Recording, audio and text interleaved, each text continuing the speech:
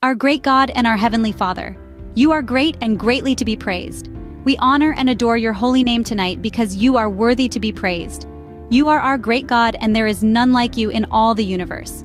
We thank you for your cleansing stream that you have sent, wash us from the inside out. We ask that you will forgive us of the sins we have committed in thoughts, words, and in deeds. May we put away the secret sins which we are cherishing, which are destroying us. Help us to walk in strictness to your commands and surrender all to you. May we not look to the right nor to the left, nor be discouraged or disappointed by what is happening around us. Lord Jesus, we ask that you will help us to look to you totally for all that we need. We depend on you for guidance and protection, because you are our shield and strong tower.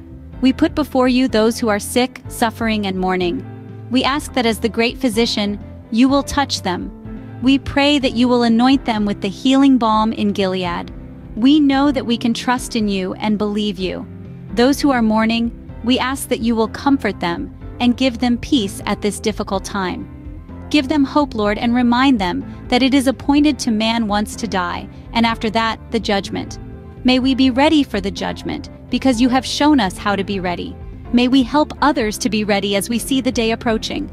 We pray for your intervention in the problems we are having as a society with crime and violence.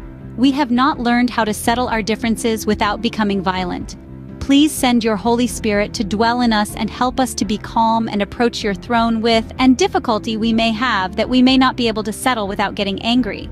Help us to be peacemakers and seek your face daily.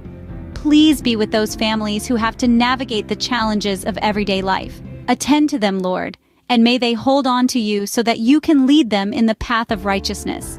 Please keep watch over us, Lord Jesus. Give us the rest we are seeking. We thank you that you are our help in ages past, our hope for years to come, our shelter from the stormy blast, and our eternal home. We thank you for being our prayer-hearing and prayer-answering God. Please hear and answer our prayers according to your will and purpose. In Jesus' precious and powerful name, amen.